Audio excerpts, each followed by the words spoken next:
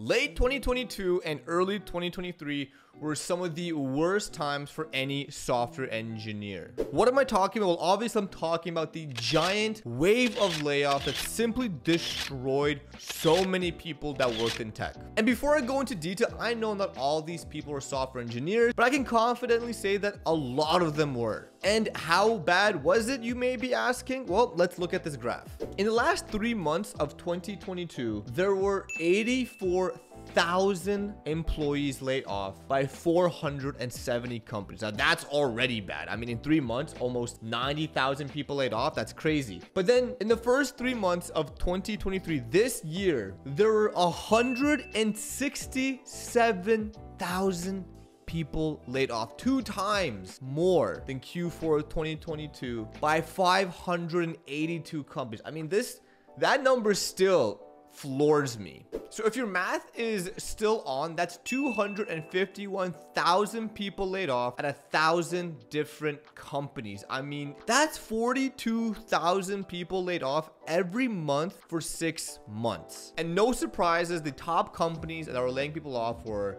Google, Meta, Microsoft, and Amazon, with featured appearances like Salesforce, Twitter, IBM, Uber, Airbnb, Lyft, Zillow, Instacart. I think you get it. It was like every tech company. And don't even get me started on the crypto tech companies, like just moment of silence for them. So why am I bringing this up now? You may be asking yourself, this was at the beginning of the year. We're in August now. You don't hear about massive layoffs in the news anymore, so everything must be better, right? Things are better. No, they're not. No.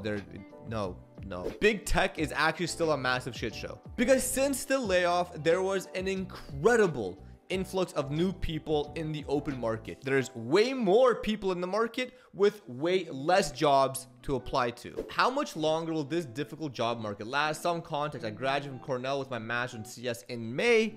And while I've applied to over 350 postings since January, I've only had one first round interview so far. LinkedIn had a junior entry level available. It was open 1 week ago and it showed 1,400 applicants. Being new to the industry, do I seriously even have a chance? I mean, honestly, this is scary. And these two are not alone. There's a lot of people that I get messaged all the time or in chat over at Twitch that say, hey, I've been applying to all these companies and I haven't had a single reply, or I've had very few replies. No good opportunities come so far. The few job postings that are available have hundreds, if not thousands of applicants. The chances of you even hearing back are so slim and so stacked against you. And I mean, if you aren't a senior principal engineer, there's like literally no job openings. There's very few for juniors, and there's, a bit more for mid-level, but there's still not that many. And I already hear the people telling me, Melky,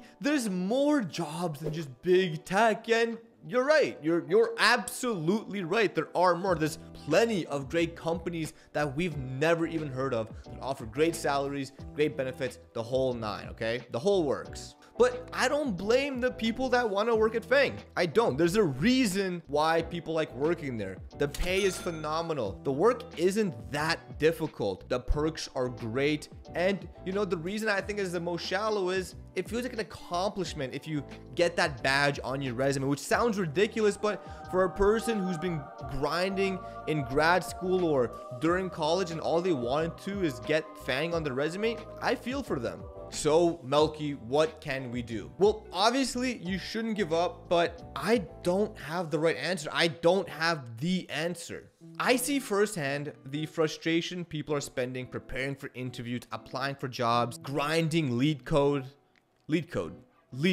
right? See, lead code is actually what made me want to make this video in the first place, because there's a huge problem with lead code right now. Like I said earlier in this entire video, there's an influx of people that want to get jobs. And how do these big companies filter a bunch of people? Well, beyond a AI screener, they go through lead code. They give you questions, and this is nothing new. This has been around for some time, but what makes it even more difficult now is the quality and difficulty of the question has been ramped up like never before.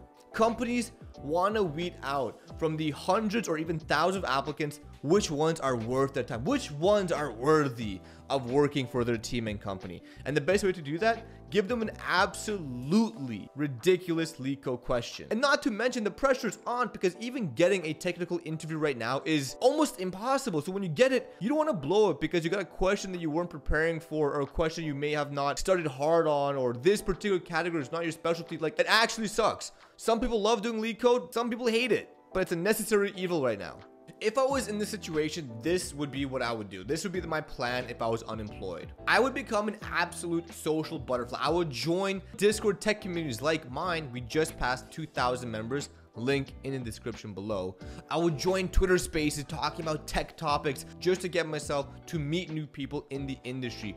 Or I would hit up old friends that still work at their companies because I need the referral. Referrals are worth gold. If I were to cold apply to a company's website, the odds of me getting selected from the thousands of applicants are so slim. The odds are stacked against me. But a referral, I can bypass that resume BS and go straight talking to a recruiter. My chances are already higher. I would really look at postings at sites like Y Combinator or startups. And I know startups are very difficult. Working at a startup presents its own challenges, own difficulties, and may not pay as well, but startups are a great way to meet new people, work on things you've never worked on before, and they may pan out to be something even bigger and better than what you think Fang can offer you. I'm not saying starts are easier, but right now, if you are struggling with Fang or you are struggling with leak code, open your eyes to startups. Maybe you'll really love it. So I hope you guys enjoyed this video. If you're struggling through this, I feel for you, my friends. Make sure you comment, like, and subscribe. We're here for you.